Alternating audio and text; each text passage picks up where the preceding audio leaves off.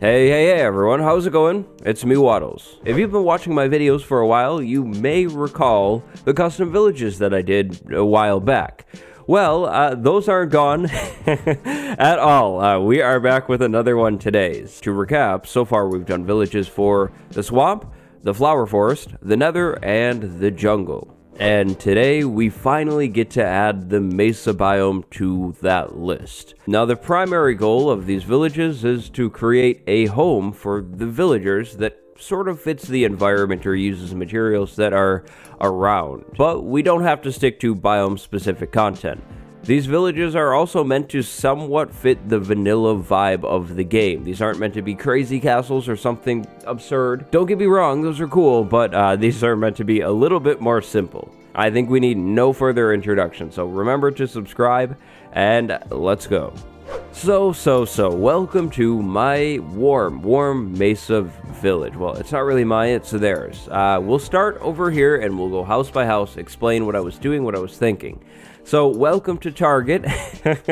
Not the store, but the Fletcher building here. But bad puns aside, inside of Target, we have a fletching table, a bed, a chest with some loot in it. This would be randomized loot. I went with arrows of strength in here. I still do think these arrows need to be lootable in the game to expose players to them a little bit more. And then on the back wall, we have an arrow of healing in the bullseye. So that means some villager here has a crazy good shot and shot a bullseye shot, I guess, from all the way across the room. So like here, I don't know, that's pretty crazy.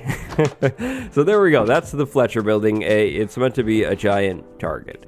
Now over here we have what would be the town temple, I believe is what they're called in the game files. Lots of brewing stands in here, some chests, no loot this time because I kind of figured there's a lot of brewing stands and that's some decent loot there, so the loot is on the tables. Lanterns, flower pots, everything like that. Now taking a step out of the tour for a minute, you can notice the buildings are kind of interesting. I was going for a modern, colorful feel. Don't get me wrong, I thought it would be cool to do more simple buildings in the side of the cliffs and stuff, and I did do some of that, but I thought with these colors and the palettes and everything, we had to do something a little more crazy and like eye-catching. So that's what's going on here in the village. Up top in the temple, I put some sort of little glowing area. So there's some glowstone there if players wanted to loot that. Now, it seems that it's that time of the day when the villagers just stand around everywhere, and the time of the day will never change for some reason. So let's just go inside of this house right here. This is a small house for 2 villagers. A chest with some flower loot. As you maybe have noticed, there's lots of flowers outside. We'll explain that in a minute. And then upstairs we have a bed and a little bit more just kind of random basic game loot. Now, the flowers. The biome is so dead and dry, and I figured we needed more color, so I tried to place lots and lots of flower pots and flowers around the city. Maybe the villagers that live here went out on some far journey to collect flowers and bring them back to match with the colors of their town. So that's kind of what's going on with all the flowers and everything. Now in here we have the grindstone building. I kind of forget the exact profession name. We have a chest over there. I don't believe I put loot in that one. And then 2 beds. So I imagine this house would be the home of whoever uses the grindstone and then another villager. So kind of just a 2-in-1 building with another empty chest. This chest would belong to whatever villager lives here, and then this bed would belong to the villager working here. So that's kind of what's going on. Some glass on the ceiling, some crazy carpets on the ground. Moving on, we have the farmer building here. I figured, you know, with such a dry biome, the food would need to be a little more safe and encased in some kind of building. So we have a little farm balcony with some beetroot. Inside of the house, we have even more composters and an enchanted hoe on the wall. This hoe has unbreaking too, so just a basic, pretty low-level enchantment, but I think that should be a thing. We should be able to find tools with randomized enchantments in some of the villager buildings. The tools would match with the theme or the profession of the building. A bed over here and a chest with some farm-related loot, even the crazy valuable golden hoe. Yes, I know, some pretty OP loot in the town. But moving on, down here we have the armorer building. I set this up like this was a mine. In the Mesa, or I guess Badlands as it's technically called, there is a lot of gold. So I figured this is a mining operation for gold. We even have some broken anvils in here as well. And this chest, lots of iron, and this chest, lots of gold nuggets.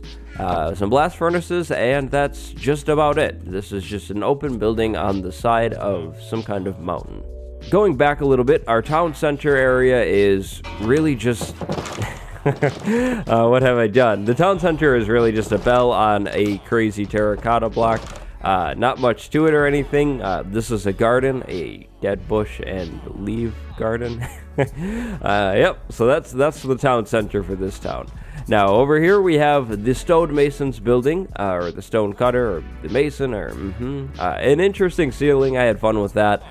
Lots of clay-related things in there, and then a castle look on the top. I thought that was a fun way to go with this thing, and it made me realize how this one corner of the terracotta block, it drives me a little crazy. Yeah, because we have all of the swords and, it's the same everywhere. The stonecutter also has a beautiful, beautiful view of the armorer, so I don't know what that says about them, but beautiful view of it. Going up, though, it's time to walk along the side of the cliff. I had to. The buildings on the sides of this mountain, it's just a must when you come to these biomes. I don't know, but this is the smithing house. Not too much in here because the smithing table is sort of a mystery, so I didn't really know what to really do. Upstairs we'll find a bed and a chest with a tool and some iron nuggets. I figured maybe that matches the smithing table. Still not sure about that thing. Hopefully we find a little bit more about that soon. Moving on, this is just a small house, so a bed, a chest in here, and then just a table, no profession or anything. Then down here is the butcher building. So this building is all about food, supplying the town with the eats.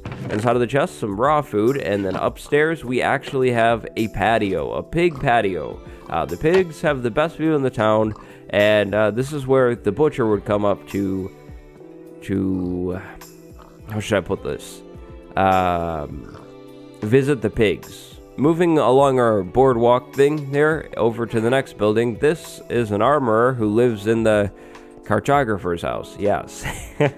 So this is the cartographer's house. I went with this modern, like, S shape, or backwards S, I guess, in here. We have the bed on one side and then the working area on the other side. Inside of the chest, map-related loot, of course. And again, keep in mind, all of this loot, if this were vanilla, would be randomized like all of the other villages. But moving along the boardwalk up to here, we have another small house that houses 2 more villagers. No chest this time, just some tables with some lanterns on it.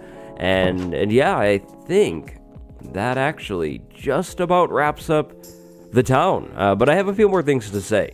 So I had a lot of fun making this one. This was a cool one to do, and I tried to match the colors to the profession. So the miner has a gray roof to match stone, and then the farm building is all green. And then the best example is probably the building that we started at, the target building.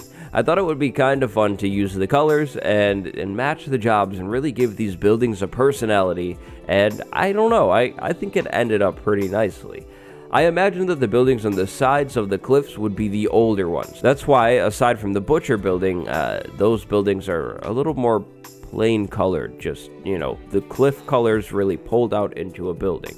I think this village would also be pretty safe from raids, because we do have this whole covering and protected area in the back. Yes, the raid could spawn on top of the cliff and wander down, but if we're talking about a real invasion, climbing a mountain and then jumping would not be the best tactic, so the village is sort of sheltered. I tried to place some fences around the outside to keep the villagers in and to add a little bit more defense to the town. I wanted the defense of the town to be a big focus as well. But I think that's just about it. Those are my few extra words that I had to say about this place. What do you think? Do you think I did an okay job? If you're interested in more custom villages, drop a like on this video and let me know what biome I should do down in the comments below. What biome is next? Remember to check out all of those cool links in the description, like my Instagram, my Twitter, and by all means, if you make a custom biome village, share it over on the subreddit. Thank you very much for watching. My name is Waddles. Go have a great day. I'll see you next time. Goodbye, everyone.